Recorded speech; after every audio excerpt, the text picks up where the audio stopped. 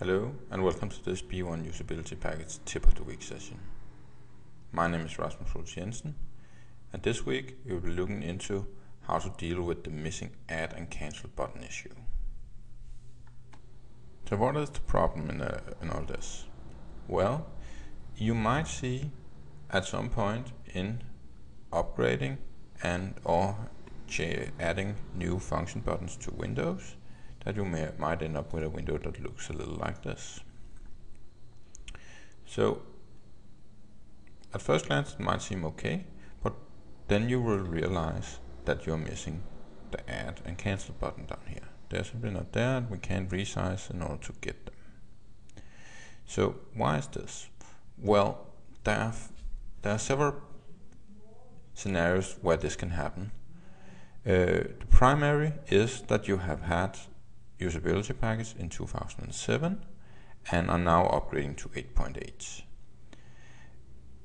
In 8.8, all windows in Business One became larger, so they could hold more data.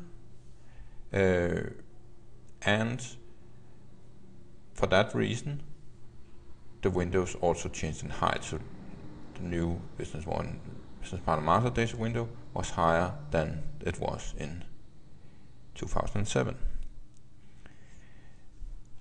This has the effect of function buttons, that in function buttons you need to provide the form height and width in the system.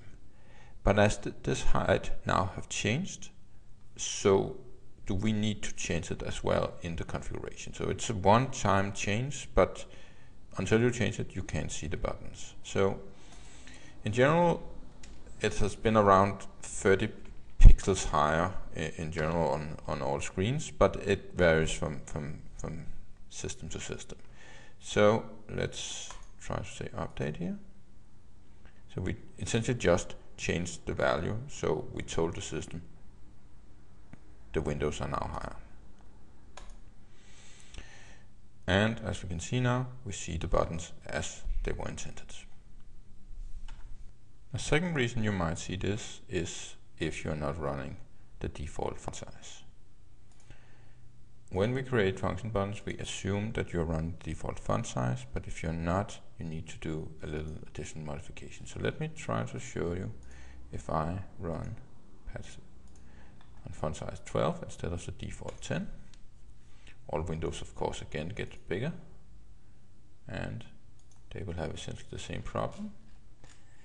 So if I open Business Partner Master Data window with this setup, you will see, first of all, we cannot see the buttons because they are again not working with an incorrect font size and therefore an incorrect form width and form height.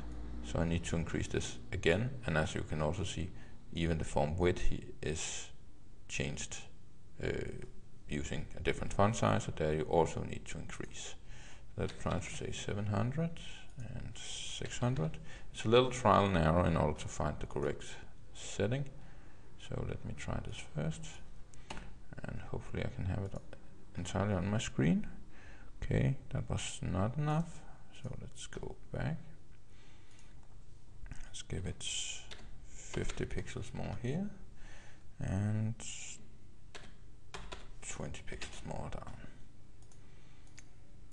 Again, it might take a little time, but you can do it, and you only need to do it once for the new setup.